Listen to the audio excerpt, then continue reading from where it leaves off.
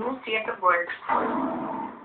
An Australian woman had unwanted facial hair that she just couldn't get rid of by any means until she found Nads.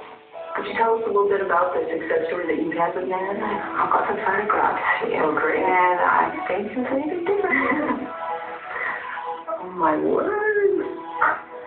That is wonderful that this product was able to help you in such a way. You're all looking at it like you're looking at a back alley abortion. Show us the picture already. That is incredible. My friends say the difference. What do you look like? What do you look like?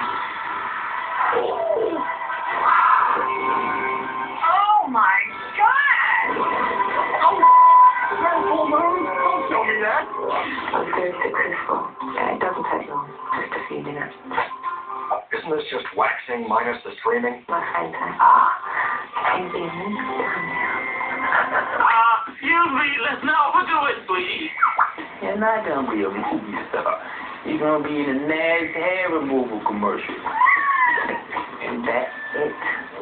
My mother gave me this jar of Nads. Oh, I've been trying to get my hands on some Nads for years. Here's a good way to test the name of your product. Say to a 13-year-old boy. If he starts giggling, pick another name. I would say no, I look much better now.